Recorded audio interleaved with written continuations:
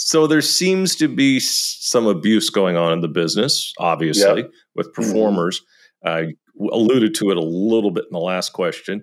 And right after you, I'm going to be speaking with Leanne Young, allegedly one of Ron Jeremy's victims. What are your thoughts on how to deal with this?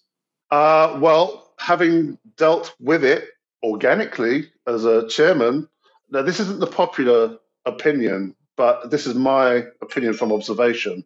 I would always say, if this is really serious, go and file an official report with the police. And I've normally heard that the police can't do anything. Yeah, that's fine. The police can't do nothing. That's great. But I said, you go and file that official report, because right there and then, once it's official, I will have to act on that. My decisions will be based on the fact that you filed a report.